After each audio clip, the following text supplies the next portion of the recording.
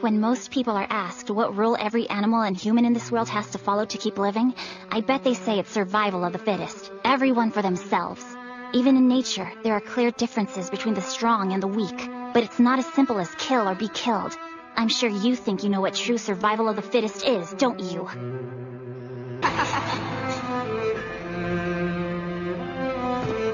The phrase survival of the fittest is a huge lie. It allows the weak to believe that if they work hard enough, they will stop being the hunted. But they don't get killed because they're weak. They get killed because they're in the minority. Skills alone don't matter, because it's always the loud, incompetent majority who become the predators. You and everyone else know this to be the truth, but you choose to ignore it. So you can imagine the hope we felt when Ginjo came to us and said, "Why die quietly because you're the minority? Take back your lives now!"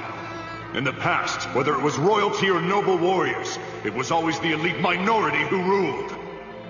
You haven't done anything wrong. It's just that this world rewards its morons.